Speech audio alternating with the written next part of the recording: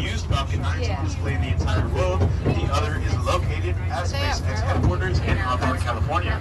As well, as you arrived at Space Center today, I'm sure you may have noticed that we have the independent shuttle on top of a real Boeing 747.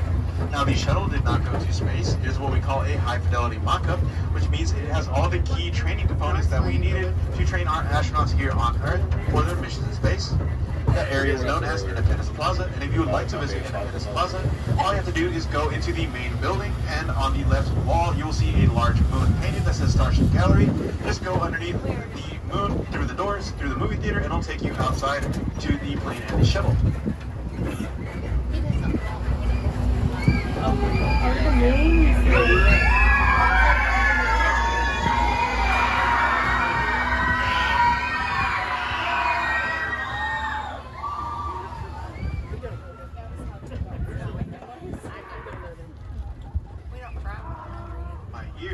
Anyways, I'd like to welcome everyone back to Space Center Houston. I hope you've all had a blast on your tour today. My name has been Xavier. I have been your host. Our driver's name was Ashley.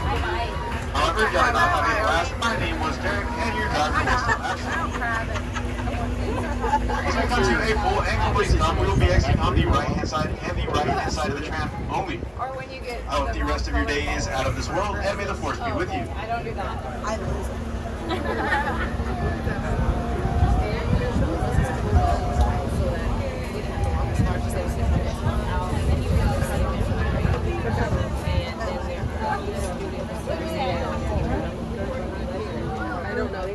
Somebody's willing to go back. I'll email them. That's what I thought. There you go. Now, exit to the right-hand side only.